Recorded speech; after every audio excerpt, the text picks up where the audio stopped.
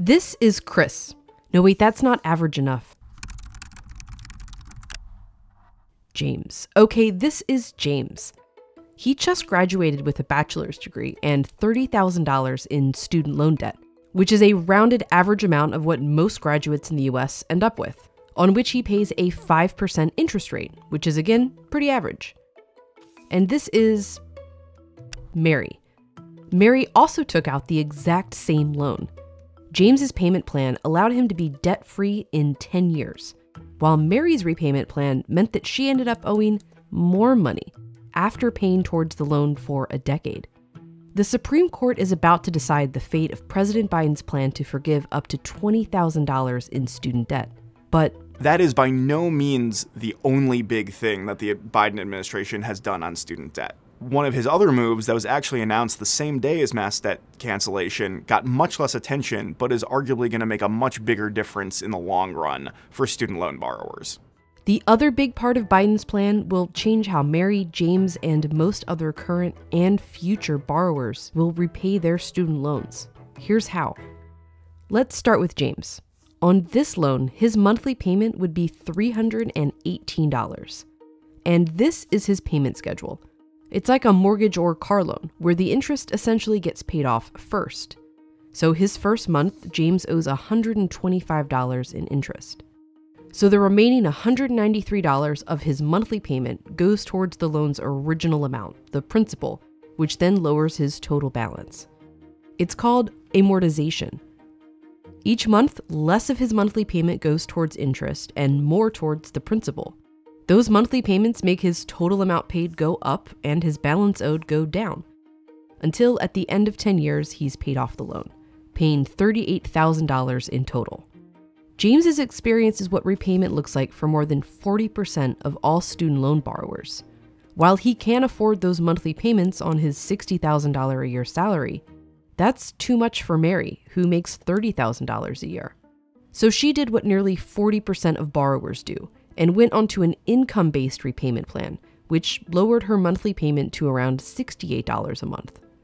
But with amortization, she still owes that $125 the first month, since it's the same loan as James.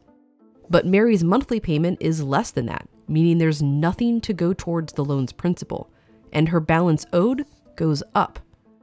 Her monthly payments only go towards the interest, which makes her total amount paid go up, but also her balance.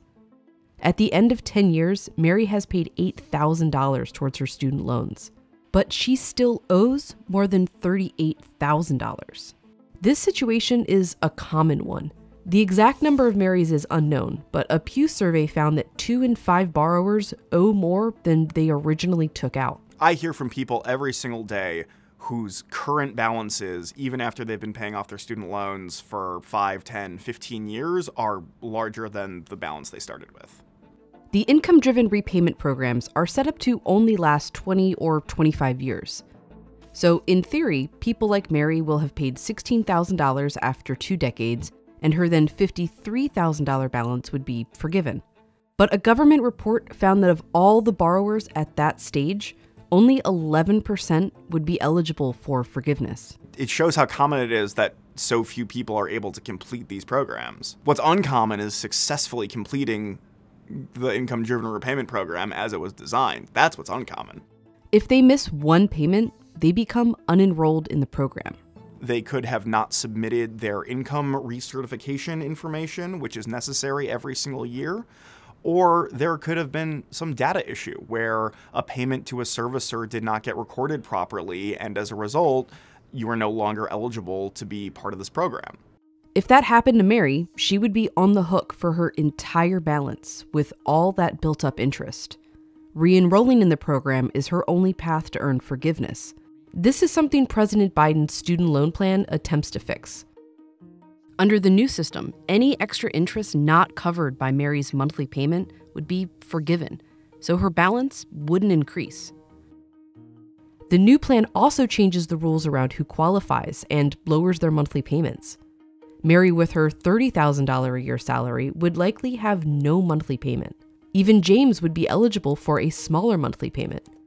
And dramatically, if someone, let's say Robert, has $12,000 or less in undergraduate loans, they would have their debt forgiven after 10 years of small or sometimes $0 payments.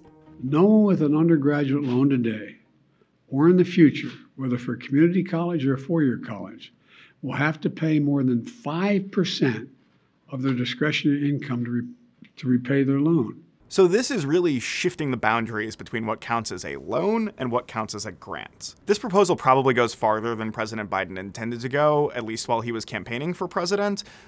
But that largely reflects the reality that nothing was getting done in Congress on this issue, and he felt, for political or economic reasons or other reasons, that he needed to move forward on an executive action basis or through using powers that were available to him under existing law.